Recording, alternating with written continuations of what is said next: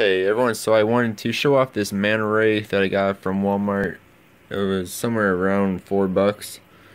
I stuck it to the glass down here, and it just kind of floats there. What would probably be better is if you took the suction cup and stuck it to the very bottom of the tank, but it's kind of hard to do once you already have sand in there. So this thing is very cool looking. It's supposed to be like it's swimming like an actual Manta Ray would, but not doesn't really do that for me. And then it does glow in the dark here, or at least with the blue light, so not really glow in the dark. But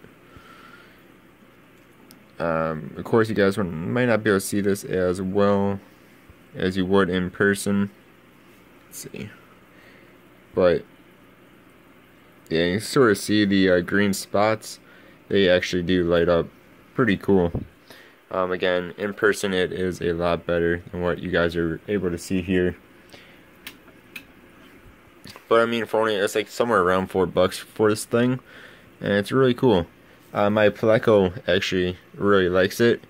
He eats off of it all the time. You'll be hanging on to the bottom of it. It's pretty funny to watch, and just kind of like hangs out on it every now and then.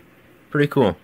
Yes, I mean, I would definitely recommend this, especially if you have like a glowfish tank or something. It'd be really cool addition for only, not that much money, $4 or $5, something like that. Alright, thanks for watching. Have a good one. Goodbye.